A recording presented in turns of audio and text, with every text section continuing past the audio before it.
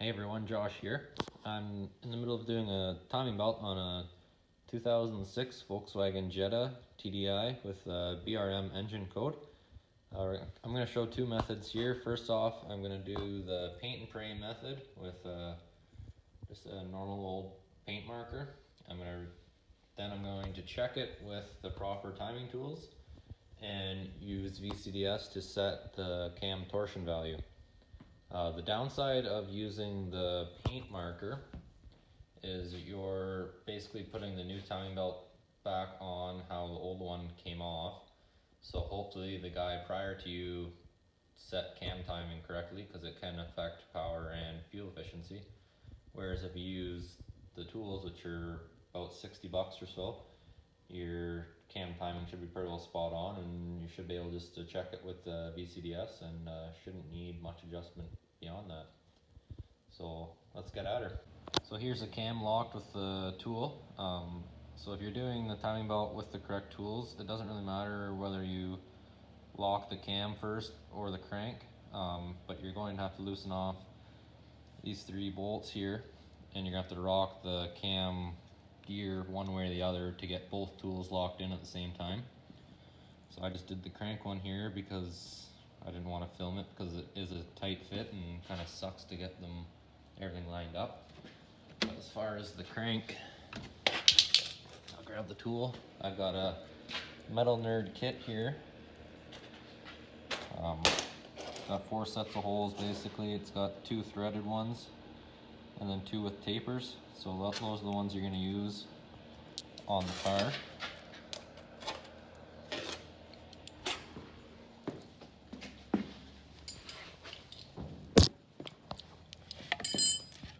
The light situated and everything here.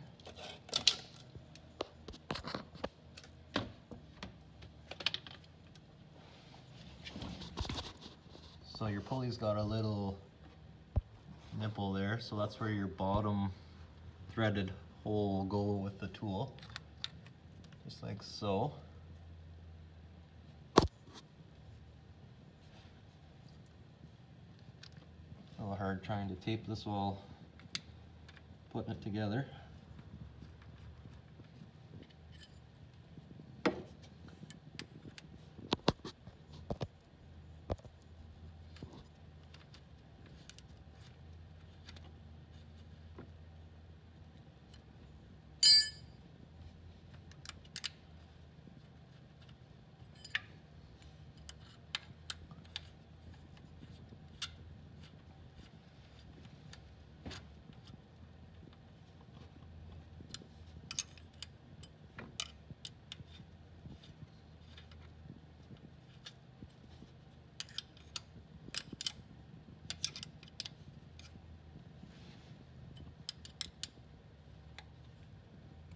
So let's make it snug, and then this pin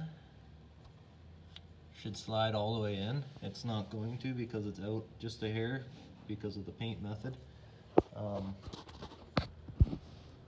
Maybe I'll get a picture of it when I take this back off of what that tool slides into, but you'll see it just above the gear here in the aluminum housings, a little hole. So you can just rock this crank back and forth until that sits in all the way, and then that'll be your cam and your crank locked. So as far as tensioning the belt, a couple things you want to make sure that this little tab is fully locked into your head. Kind of see right there. If you're doing the paint and pray method, you haven't touched those 3 bolts on the cam, so you're fine to tension it. If you're doing it with the tools, keep the tools in, but keep that cam sprocket loose so it can rotate where it needs to be, as you're taking all the slack up on the back side. So then it's just a matter of rotating it ahead until that little pointer goes into that window, and then you just tighten the nut, which I gotta put the phone down so I can do that at the same time. So everything's back together. I had some electrical issues, so I couldn't set torsion value right away, but I've got everything figured out now, so now we can check it. I'll take that light off of there.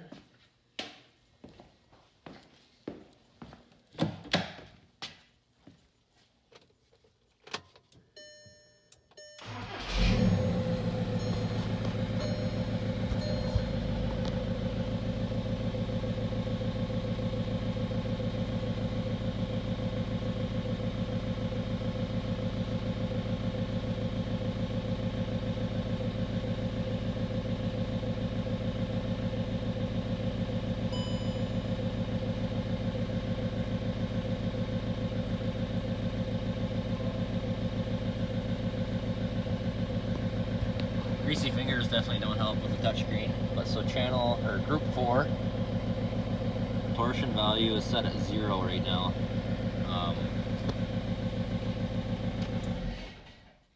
Usually aim for plus 0.5 or plus 1. That way, as the belt stretches a little bit, it's not going to go too retarded. So it'll be just a matter of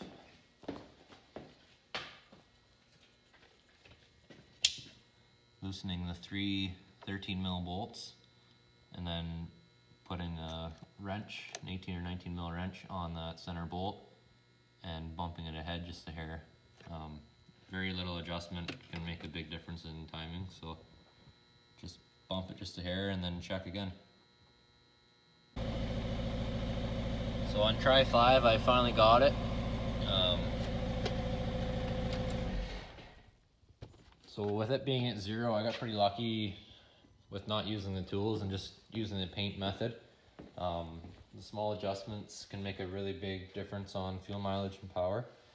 So that's definitely one downside of using the paint method.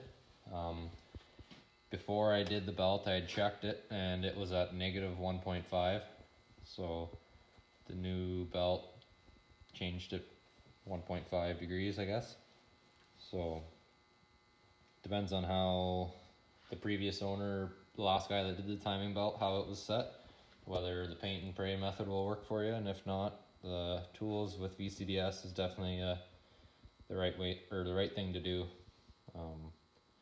So I hope this video helped anybody. If you want to see any of my other videos, this car's been seeming to need a lot of work. And up next will be my B10 Touareg with the engine coming out for cams as well. Thanks for watching.